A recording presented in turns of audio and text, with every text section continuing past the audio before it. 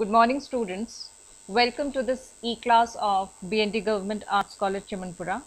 I'm Dr. EKTA GOSWAMI, and in this class of BA Part 3rd, Paper 1st, we would take up for discussion T.S. Eliot's poem, Preludes. Prelude is a very significant modern poem. If we take up the title of the poem, a prelude before the play is a brief musical composition that is played before the main piece.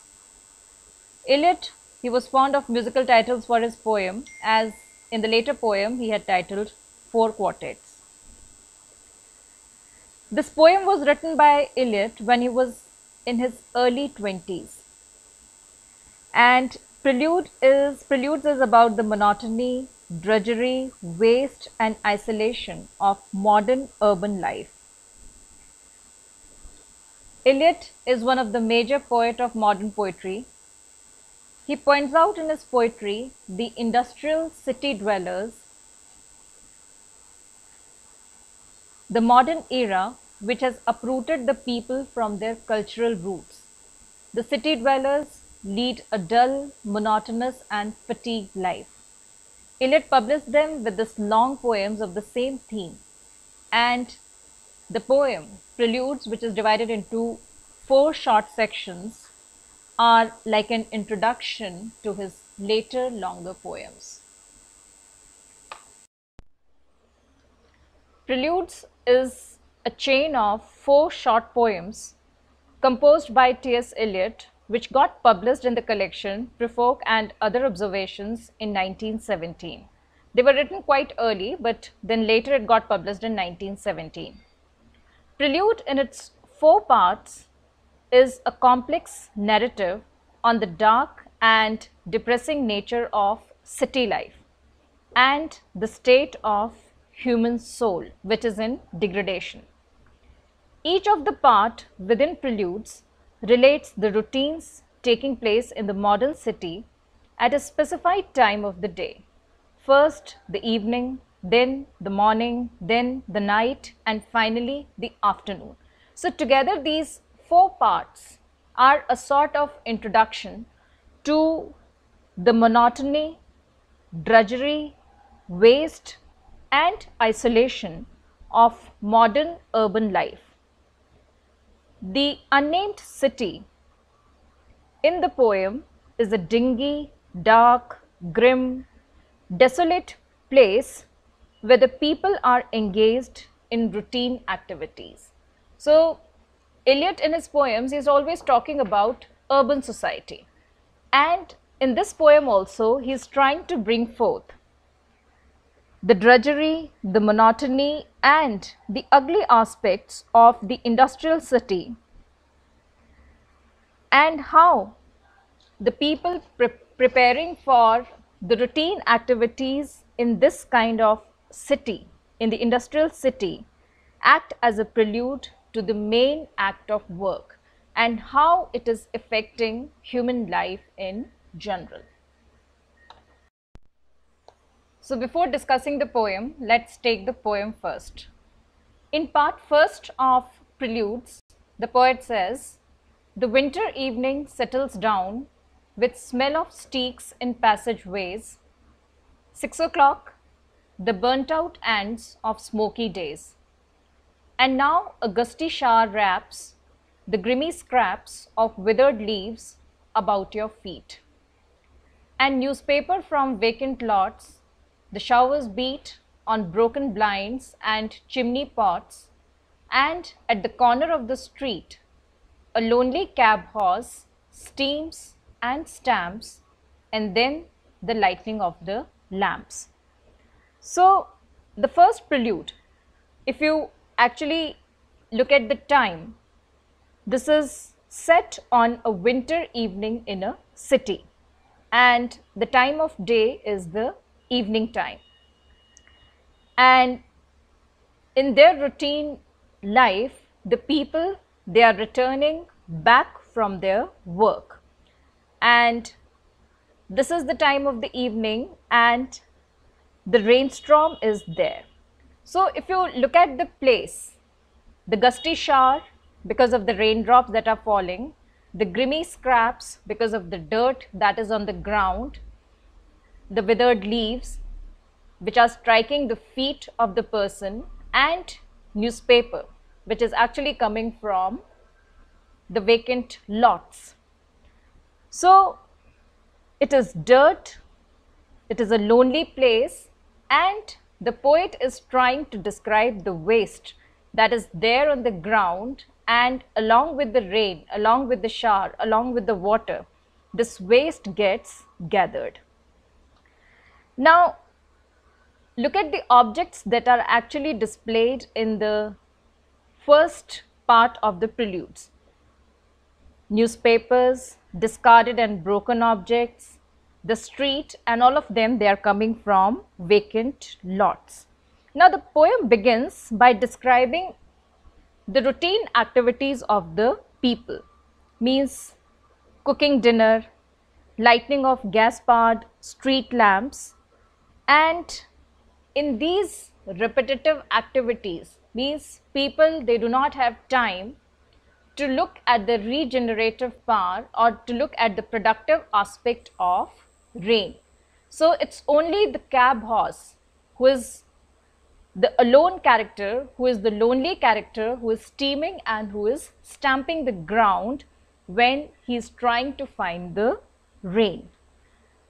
So the routine activities, they just refer to the images of desolation and depersonalization, and Eliot, he is stressing the control that the clock based activities, means 6 o'clock. 6 o'clock is the time when the routine activity of the work, that is actually referred to through the people coming back to their houses, means it is over. The routine activity of the working place, it is now over, and each of the persons, they are coming out of their working places.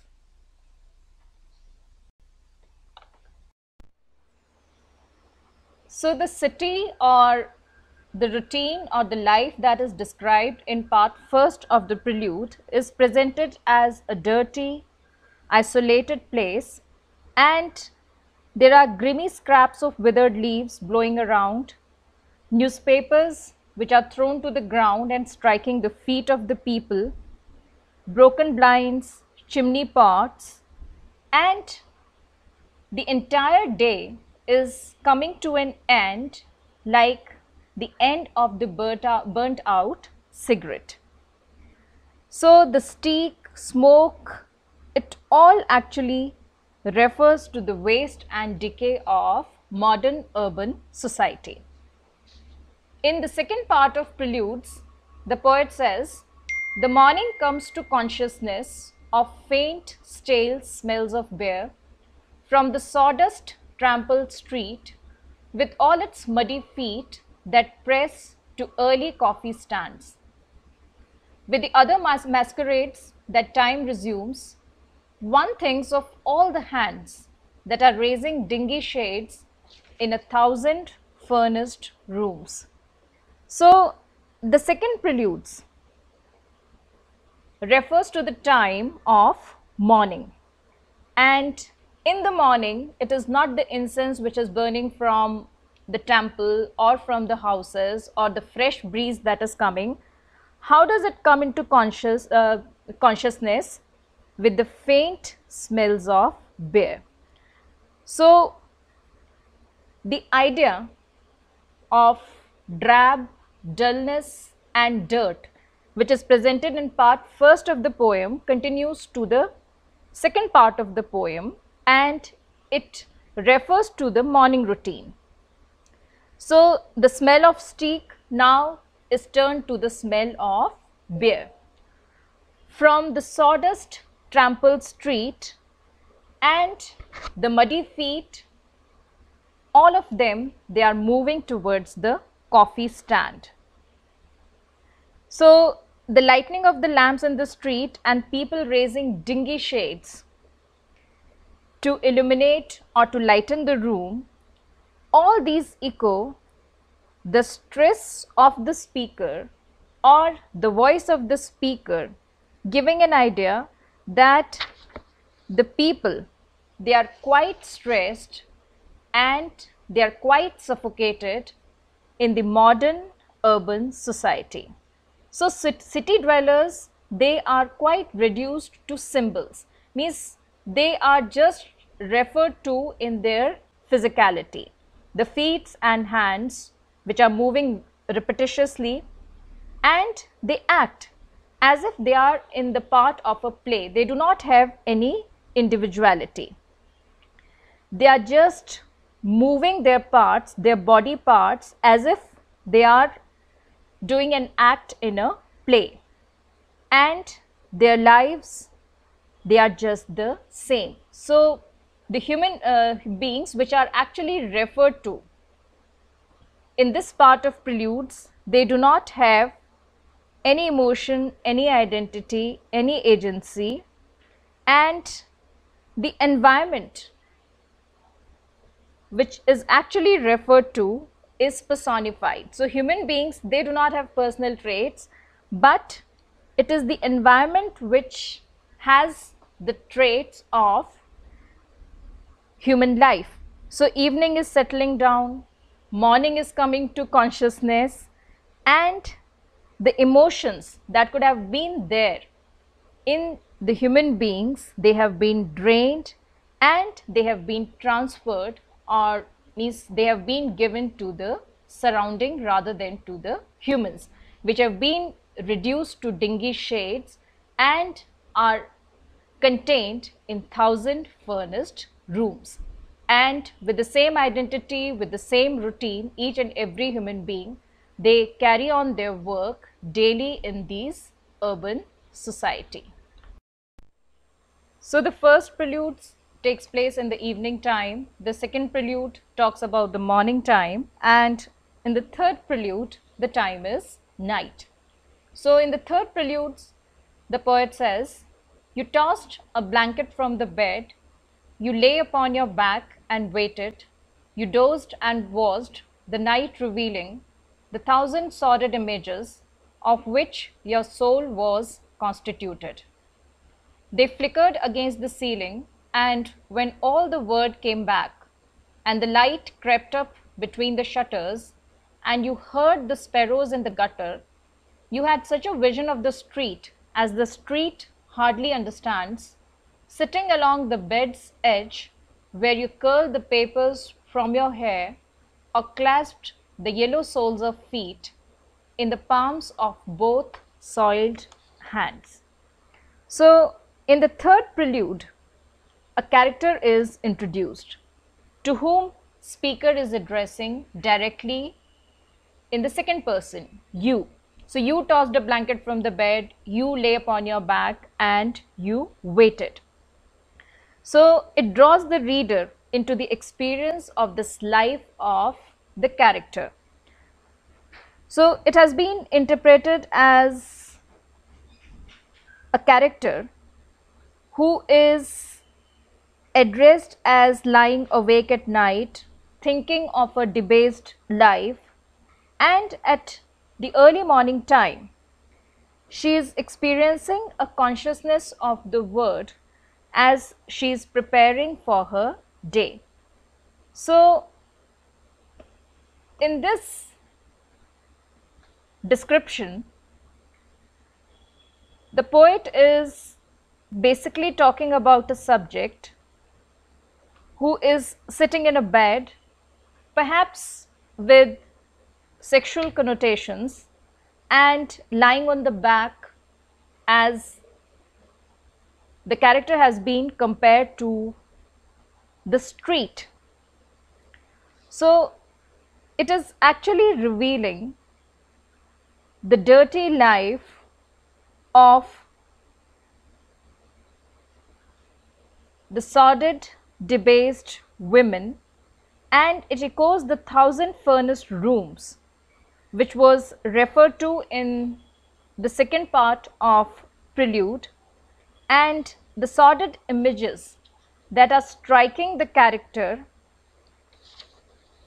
they are actually giving a sequence of perception to the women or to this particular character who is having the impression of the sparrows in the gutter, or means she has a kind of suppression, or she has a kind of suffocation, like the street which is trampled again and again, and while sitting at the bed's edge, this woman or this character does not understand, as the street hardly understands why it is being trampled. So the word appears to this woman as bleak as her soul, and there's a complexity which gives her a vision, means the complex life which she is leading because of poverty, because of her degrading condition, because of her low economic background. This woman has the consciousness to understand a vision of the street and the word, and with that consciousness she starts to get ready for a day, getting her makeup done, removing the papers from her hairs which were used as a cheap way to get a curl. So at the backdrop you can get the image that means the woman, she belongs to a low economic background, and this is how the city life, the industrial civilization or industrialization has led to class divide, and the poor person, how they have to lead their lives to get them moving into this world. So the papers also echo the newspapers which were there in the beginning of the preludes in the first stanza, and now it does not refer to the feet, it refers to the hair of the character. So yellow soles of the feet again refers to poverty. It can be the yellow soles can also be of the male customer. So persistent motive of feet and hands, and yellow and soiled, they describe the working class poor people which force them to survive by doing the dirty works for which their conscience or their soul, it does not approve, but still for the sake of survival they have to do these work. So there's also a sympathetic gesture when the woman, while she's sitting alone, she is trying to think about her life, and she's trying to have various visions when she is comparing her life to the street, to the sparrows, to the nightingale. So the poet is basically talking about the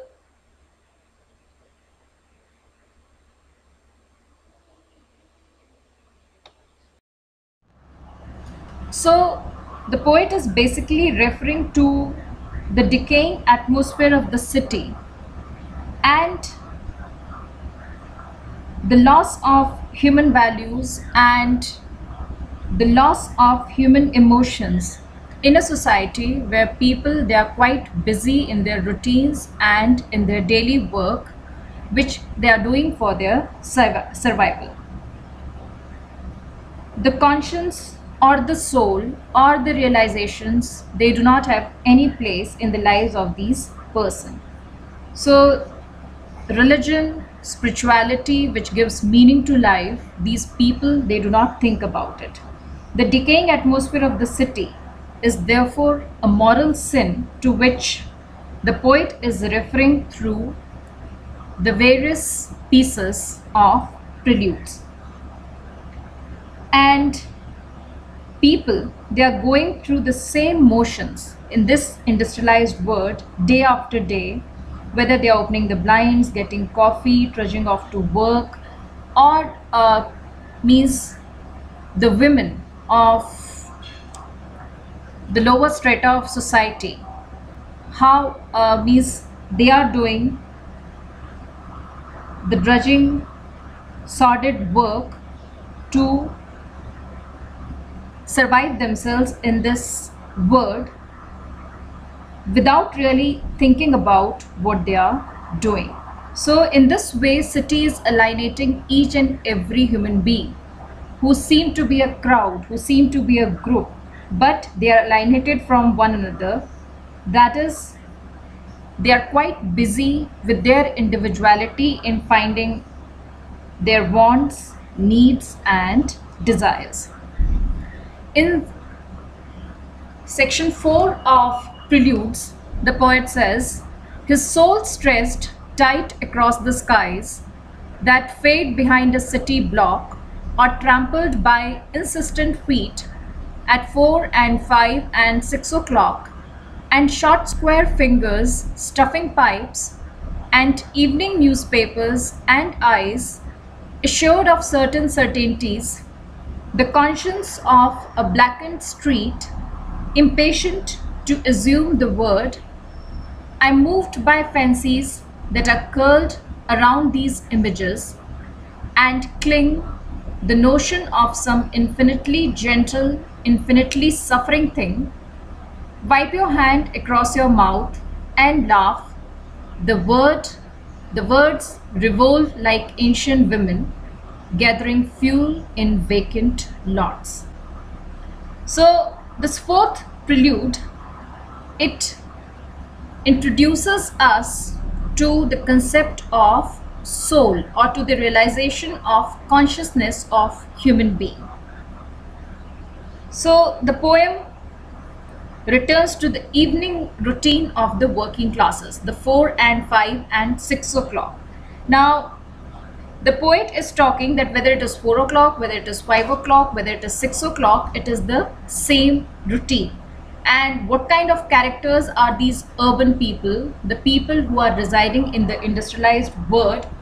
They are short square figures stuffing pipes and again evening newspapers in their hands, and eyes assured of certain certainties, because they follow the same routine which is bound by the clock. Going to the working place, returning back at the specified time, and then the routine which has been described in the first 3 parts of the prelude, they are quite certain. So they are quite there with particular gestures, with certain gestures for which they are quite certain. But as far as their spiritual life is concerned, there's a big void. So Prelude 4 now introduces to a male character in the third person, also with a soul. And the poem has returned to the evening 4, 5 and 6 o'clock, and they are all continuing the speaker's voice of alienation or the dirt and drab that is there in this life. So people who are returning home after work, they are too busy with the newspapers in their hand. They do not have time to pause and notice the other persons who are walking along with them. So they are quite lonely, they are quite desolate in this crowd. And in the first 3 preludes, the time was certain.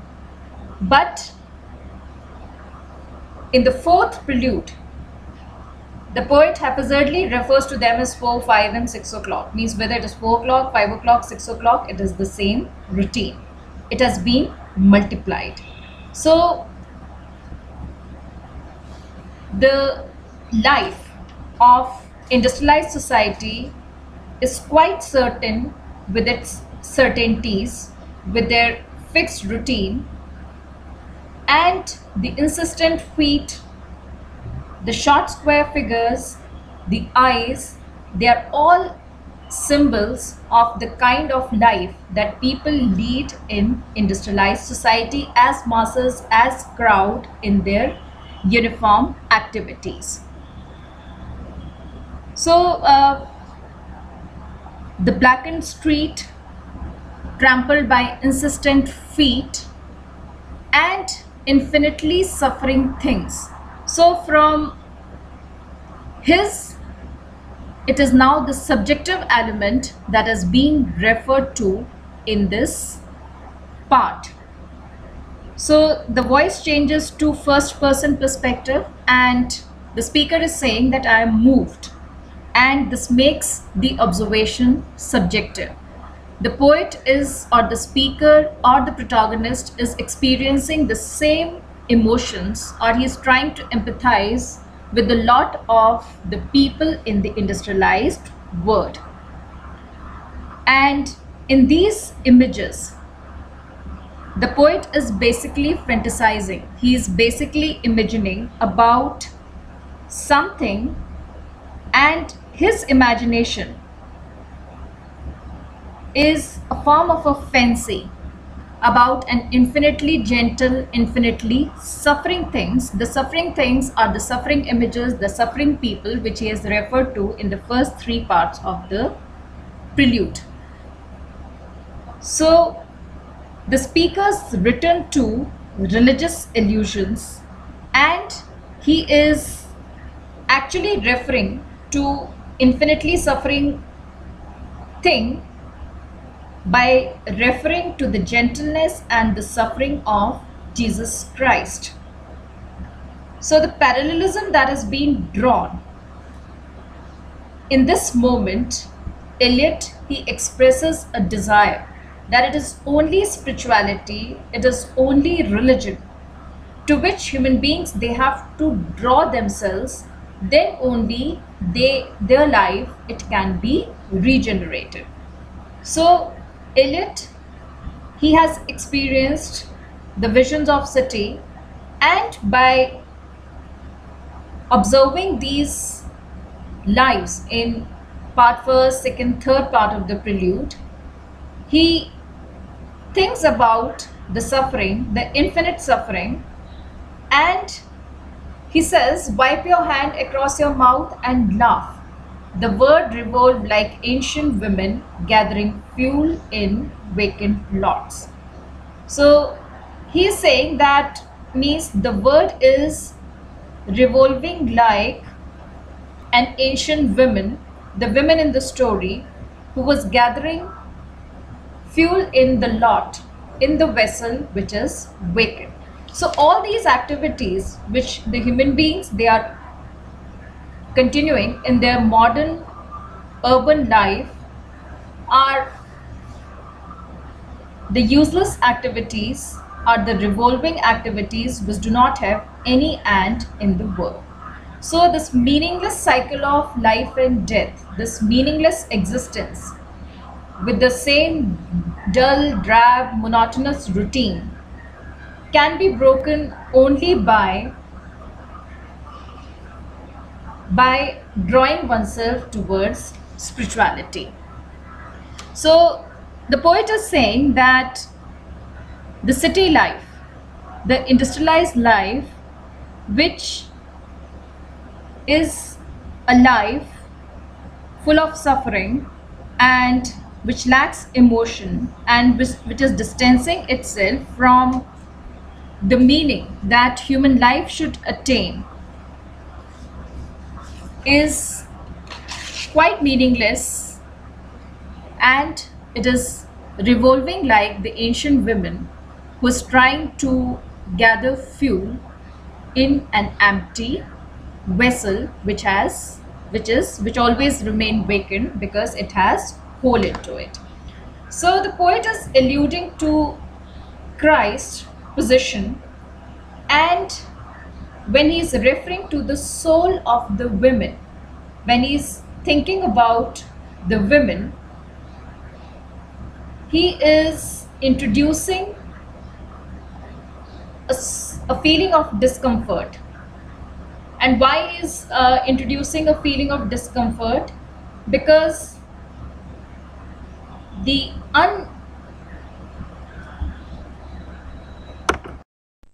So the poet, while alluding to Jesus Christ, is actually doubting upon a possibility by thinking about the spiritual regeneration of people, whether it is possible in such a society or not.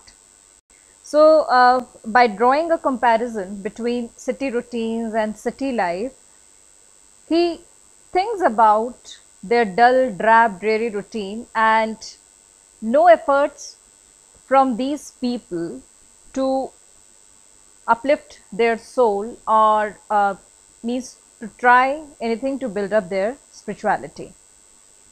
So he thinks that the modern life, with its cyclical and with its same dull drab pattern, is like the ancient women revolving round and gathering fuel and left with nothing in her hands.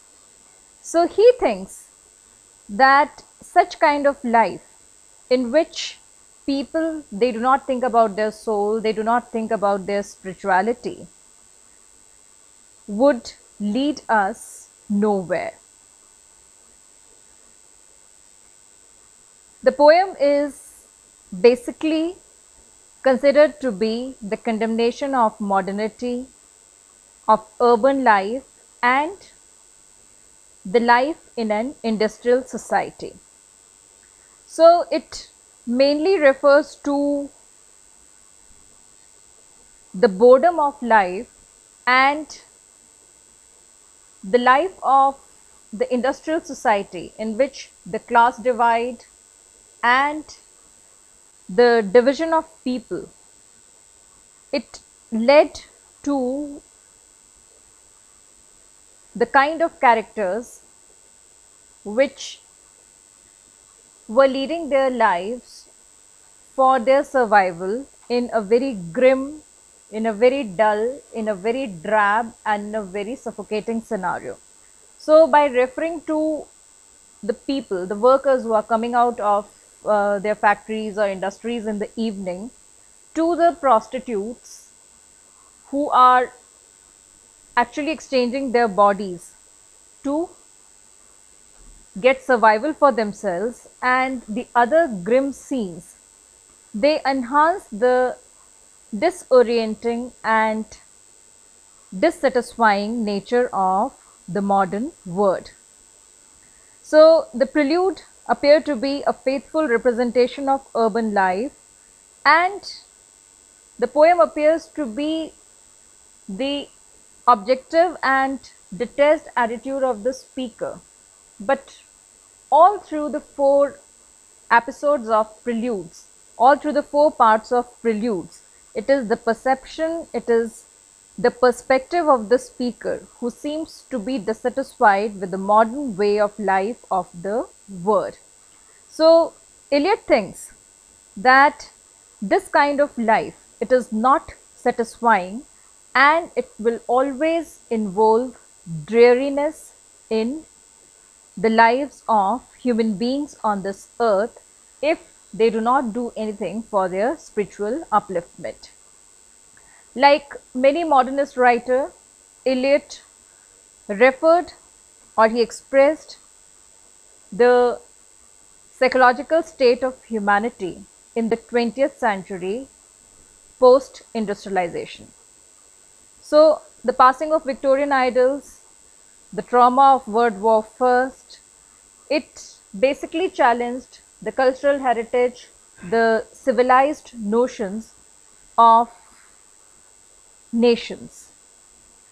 And with the new thinking of individualism creeping up and people, they were becoming more and more self-centered, the poem actually refers to the paralyzed and wounded society which T.S. Eliot questions in this particular poem.